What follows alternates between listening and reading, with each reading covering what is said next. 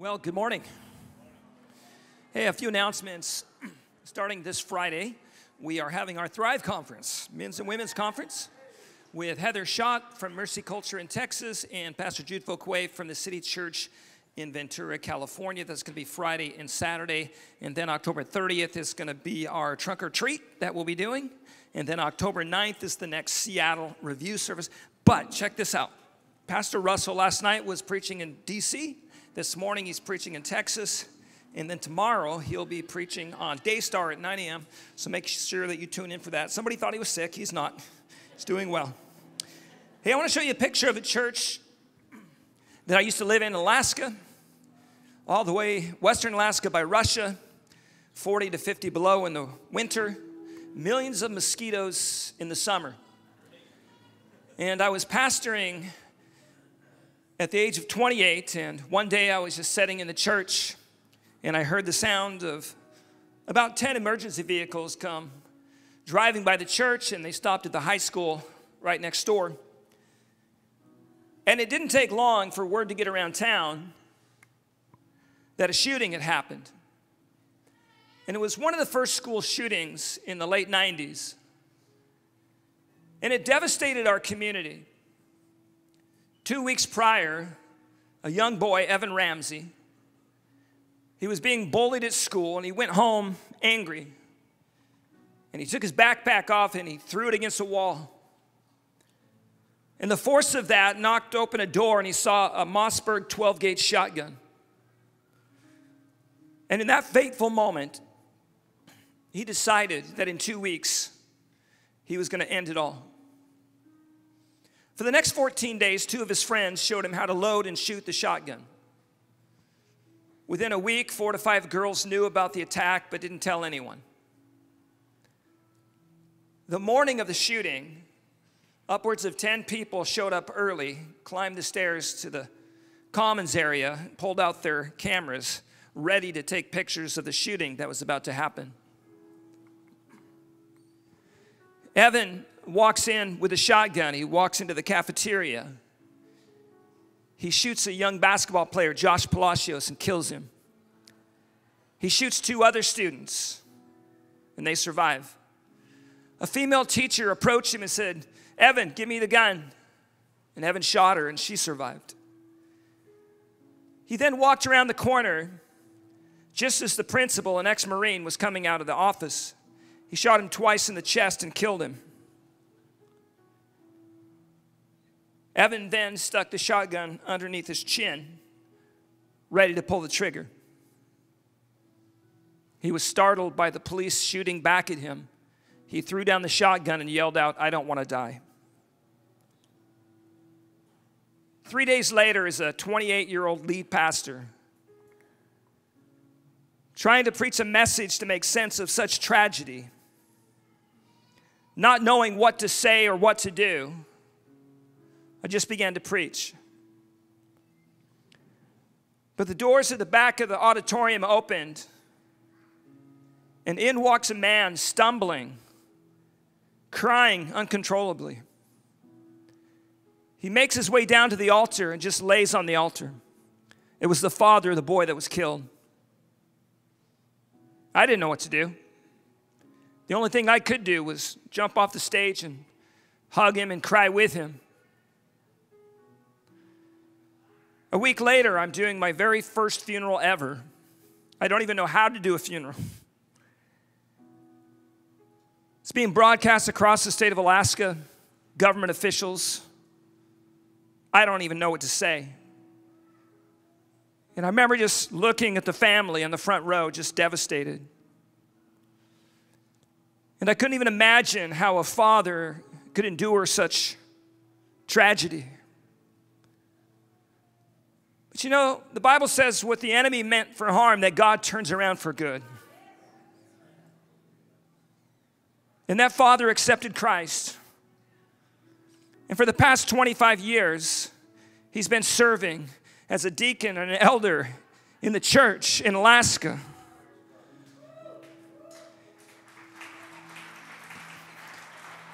You see, problems are an inescapable reality in life. But another inescapable reality is that God loves you. And he's always wanting to change your situation for good. You know, it's okay to have a problem. It's okay to be going through something. You just can't live there for life. And it reminds me of a story in the Bible that I want to kind of walk you through. It's the story of the 3 boys who were thrown into a fire. And this story starts with an evil king, as all good stories do. The king's dad was a powerful king who won many wars and created a powerful nation. But when he died, his son became the king, and his son did not know how to govern. And it didn't take long before the money was wasted and the people were rebelling, and they were saying things like, "You haven't done anything like your dad." So this evil king decides to conquer the smaller nations around him to steal their money. So you can say this whole story starts with a guy with daddy issues. And he invades the small nation of Israel. He kills off most of the people. And he takes some of the kids, the talented ones, as slaves and brings them back to Babylon. And this story is about 4 of those kids. One of them you know, his name is Daniel, from the famous story of Daniel in the lion's den. And the other 3 boys you don't know, but you're about to.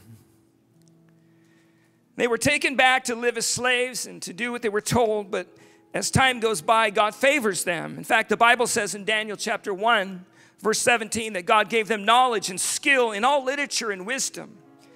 And Daniel had an understanding in all visions and dreams. And then one day, the evil king has a disturbing dream about a giant statue.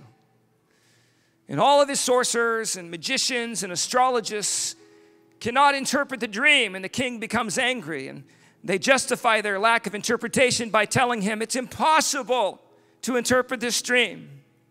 But isn't it good that we worship the God of the impossible?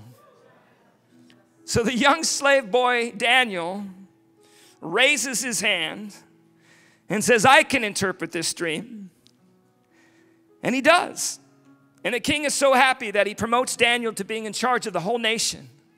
So Daniel, in turn, takes his 3 slave friends and makes them his assistants. And now these 4 boys whose families were killed and taken to a foreign land are now in charge of the whole nation of Babylon. Never underestimate the power of God to change your situation in a moment. It doesn't matter what you're going through. It can change just like that. The king was rich, he was powerful, and he was arrogant. He had already created what I'm going to show you on the screen now is the Hanging Gardens of Babylon, one of the 7 wonders of the ancient world. And so he decided, hey, I'm going to build a giant statue, the same statue from the dream. And in Daniel chapter 3, verse 1, it says that the king made a gold statue 90 feet tall and 9 feet wide and set it up on the plain. And then he sent messages to the high officers and the officials and the governors and advisors and all the provincial officials to come to the dedication of the statue. So everyone that was a leader in the nation assembled to dedicate this giant statue. And then a guy comes up on stage and makes an announcement. He says, "Thanks for coming. But one more thing. When the music starts, everyone's going to bow down to this statue. And if you don't, you're going to be thrown into the fiery furnace over here." So the music starts and everyone bows down except for 3 people over here. And it says in Daniel chapter 3, verse 8, that some of the astrologers, in fact, the same ones who couldn't interpret the dream, it's time for revenge. It says they go to the king and inform on the Jews. Isn't it funny how our life can get really screwed up by other people? The king flies into a rage and forces the 3 boys to come before him. And he says, "Is it true that you're refusing to bow down and worship my statue?" Now remember, these boys were Jews. And Jews had 10 big rules. And the second rule was probably the most important. Do not ever worship a created image like a tall golden statue. These boys were also from the tribe of Judah, which means praise and worship. Because in the nation of Israel, when the army went out to fight, they sent the worshipers out first. In fact, there's a scripture in the Bible that says that God goes out against our enemies at the beat of our worship. See, in the king's mind, he really just wanted someone to worship him through his statue. But in the spiritual realm, this was an attack of the enemy to steal their worship. Not unlike during COVID, when Governor Inslee sent a letter to all the churches saying, you can gather now, but you can't worship. And maybe in the governor's mind, he was worried that by worshiping, we would be spreading COVID particles, singing Blessed Assurance. But in the spiritual realm, it was an attack of the enemy to steal the worship of the church. Unfortunately for the governor, he didn't realize that worship is everything to us. It's not a negotiation. And we will never give that up, and we will never bow. See, these boys were being pressured to change and adapt to the culture around them, not unlike today in cancel culture. And the king was really mad because they were going against societal norms, because in that part of the world, they worshiped thousands of gods. So for 3 slave boys to say, not only do we not believe in your false gods, but we worship the one true God, was too much for the king to handle. See, the word God can represent any religion, but the name Jesus is dangerous because it cancels out all the false gods and points to the one true path to heaven. One day in Ketchikan, Alaska, a Coast Guard captain came to me. He said, we're having a big ceremony down at the dock. Pastor, can you come and say a closing prayer? I said, sure. He said, one restriction. You can say the name God, but you cannot use the name Jesus. I said, okay. And I did my best. I dressed up nice, memorized my prayer. The problem was I grew up in a Pentecostal church where we're used to saying the name Jesus hundreds of times a day.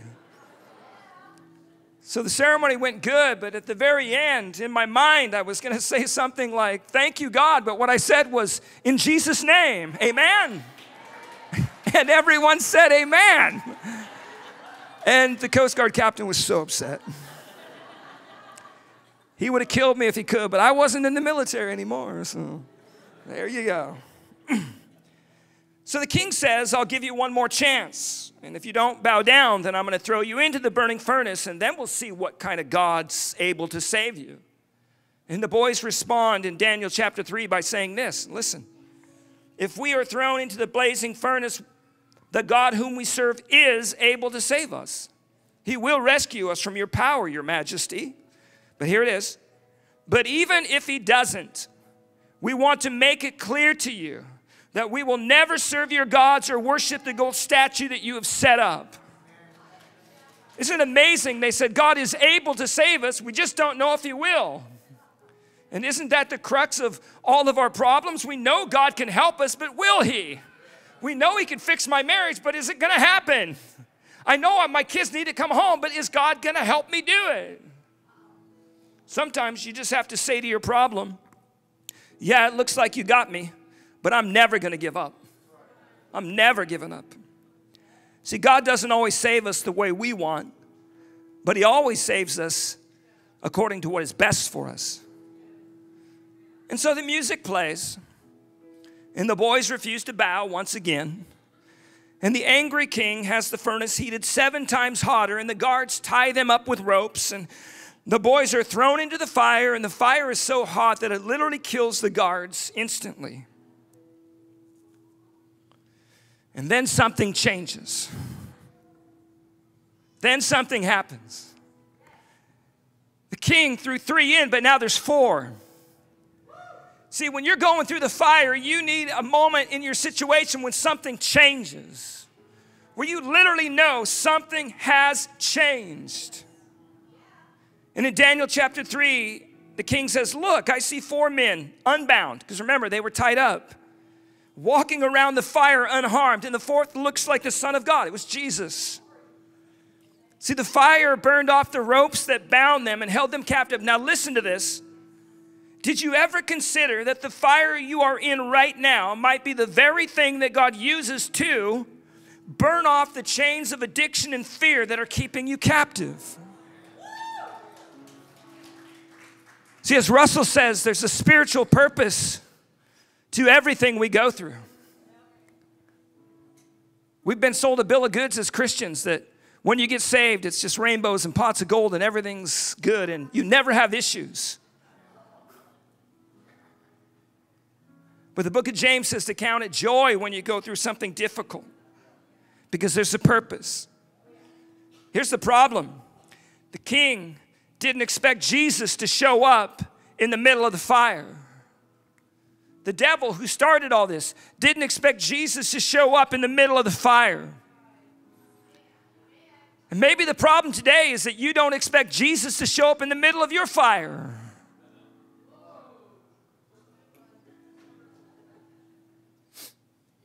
See, what you need is a revelation in the middle of your story. See, the king saw 4 men, but when the boys come out, they don't mention the 4th man. They probably didn't even see Jesus. What are you not seeing in your fire today? Where is Jesus in the middle of your storm? What is God saying to you right now that you can't hear because you're so focused on the fire around you? And the king sees the boys are unhurt, and not a hair on their head is singed. And their clothes were not burned. And I like this part. Because sometimes you just have to stick around as your situation unfolds and survive and see what God has on the other side of it.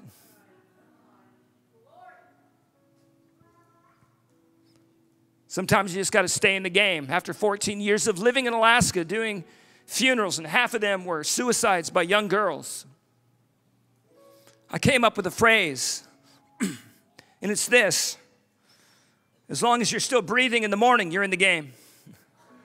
As long as you're still alive, you still have a chance to change everything. It doesn't matter how bad it gets, as long as you're breathing, you know that God has birthed you on this planet for a reason and a purpose. You still have a chance to make that happen, but you got to stay in the game. So how does this story end? Well, the king says to everyone around, remember, this whole story is played out with every official and leader in the nation of Babylon watching. And the king says to them, their God saved them, and now I make a new decree. And remember, this is angry king. He says, if anyone speaks bad against their God, I will tear them limb from limb. And if that's not bad enough, he throws in another threat and says, and I will burn down your house.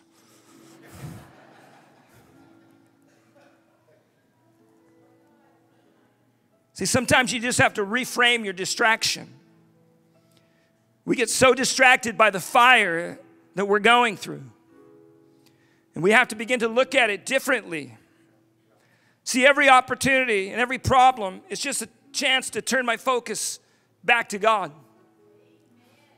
But when I'm going through my issues, I can't look up, I look down. Quit framing your life with your problem, because that is when your problem becomes your filter. Begin to frame your situation with these 3 things. How is God seeing you? How is God developing you? How is God directing you? And you have to begin to silence the noise of your storm and remain anchored in the attentive presence of God. Because when I'm going through a storm in my life, I can't sleep. Even though the Bible does say that I can lay down and awake refreshed. The Bible does say I can have dreams and visions in the night season. But when I'm going through something, all I hear is the noise of my situation.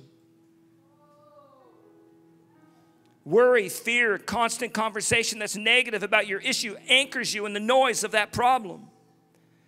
You have to constantly remind yourself of how good God is and how much He loves you. See, constant reinforcement of negativity changes not only your thoughts, but how you live. And let me tell you a story about that. I grew up in a church that taught that you could lose your salvation at any moment. It was common because we went to church Sunday morning, Sunday night, and Wednesday night. And if you didn't show up, you were backslidden. Angie, I'm backsliding a lot nowadays. And I would hear my uncles give testimony on Wednesdays by saying things like, I'm so glad that I remembered to pray tonight so I don't wake up in hell. I often heard in sermons that if you lived a good life but you died in a car crash and right before you died you were upset and cursed, you were not going to heaven, you were going to hell. I was taught that, you know, even if you lived a perfect life and you stood before God, and He might even say, Terry, great job. You lived an amazing life. But that one thing. And as a youth and a young adult, that was so reinforced inside of me that it changed the way I lived. And I remember getting out of the military, and I had this strange thought occur to me. First, it was like, Terry, you're never getting to heaven. A lot of people may make it, but not you, because there's always... And this is my thought. This was my great plan. I'm going to become a pastor. This is how screwed up your thinking can get. I literally thought, I will become a pastor because I'm never going to make it to heaven, but I will help others get there. That is sad. And I did become a pastor, but it took me 10, 11 years to even begin to believe that God loved me and cared for me. And people, God loves you so much. And it's harder to lose your salvation than you think. And God is for you. He's not against you. You have to verbally and mentally reinforce what the Bible says about you every day. That I am the head and not the tail. That I'm an overcomer. That I have peace that surpasses everything. Because you can't let your emotions dictate your choices. See, it's easy in the fast-moving chaos of the storm and the fire around you to emotionally react and make choices that you will later regret. Not unlike when my wife would get on my case. Because if someone texted me or emailed me and was critical of my sermon, I would immediately text back, blah, blah, blah, blah, blah. And she'd say, it never works out for you. Quit doing that. And by and large, I did quit. I mean, every once in a while, I'll be sitting on my couch, minding my own business, talking with fellow Seahawk fans about how horrible Geno Smith is and will never make the playoffs with Drew Lock on the bench. Why can't they start this guy? And Jenny looks over, and I'm not saying anything, but she can tell by my furrowed eyebrows that I'm not being good. I'm being terrible Terry. And she would say things like, quit. And I'm like, what? You know what you're doing. And then she says, they're going to look at your profile and know you're a pastor at Pursuit.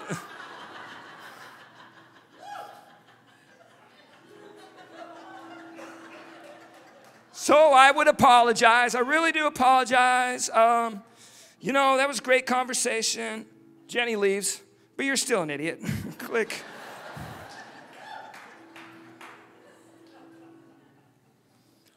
See, in the hurry of the fire, they slowed down and they took time to pray. The Catholic tradition has an extra chapter where they talk about one of the boys stops in the middle of the fire and begins to pray. And I looked it up and I read the prayer, and it was a long prayer. And I was amazed that in the middle of such fury and chaos and fire, that they slowed down to pray.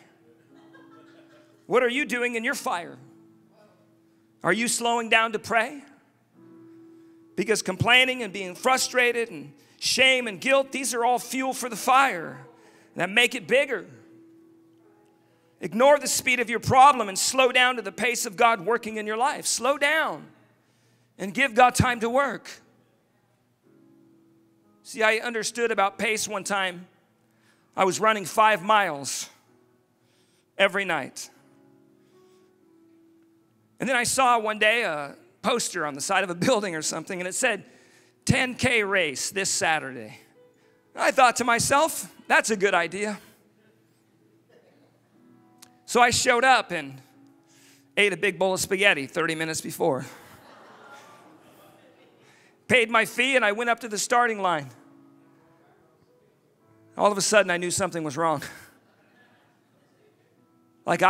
These guys that showed up to race, they didn't look like me. See, I was me, wearing basketball shoes and ready to go.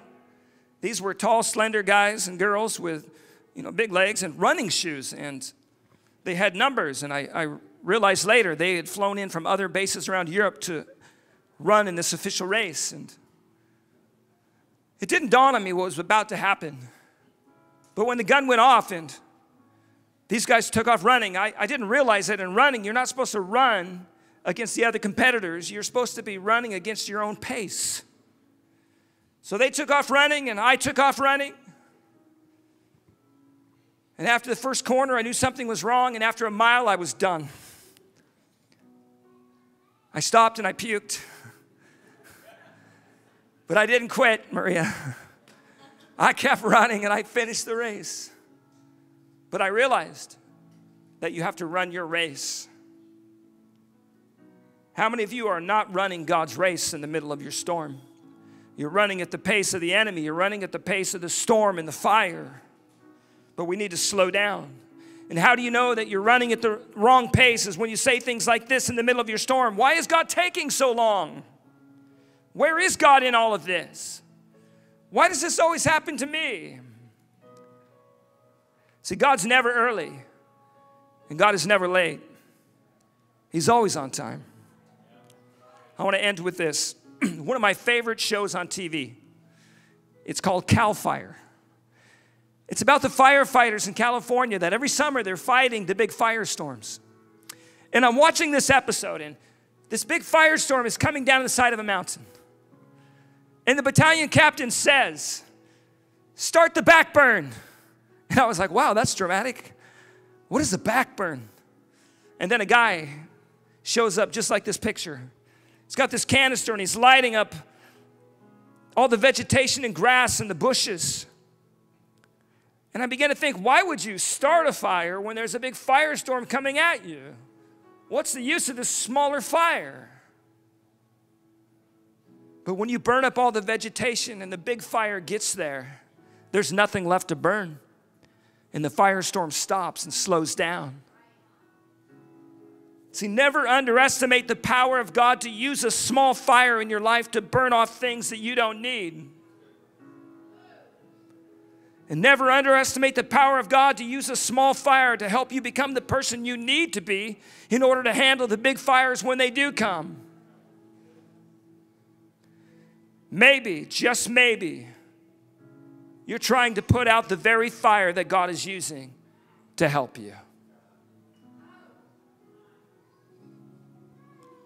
And just like the father of the boy that was killed in the shooting, his life changed forever, but he didn't let it define him. And I'm going to pray in a moment that whatever we're going through today, that it does not define us. That yes, we might be changed for life, but for the better. Please stand as we pray.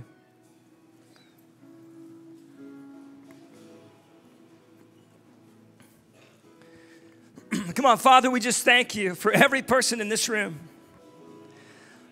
Father, we thank you for everyone that is going through a fire and a storm. And we just pray God's favor and grace be released upon you. Come on, and just like that father whose son died, we're praying that God turns it all around. And I say to you today that your best days are ahead of you, not behind you. Come on, I'm going to say it again. Your best days are ahead of you, not behind you. Come on, what the enemy meant for harm, God is turning around for good in your life, that we will see the goodness of the Lord in the land of the living. Come on, so we thank you, God, for a release of your favor and grace. Come on, in Jesus' name, everyone said,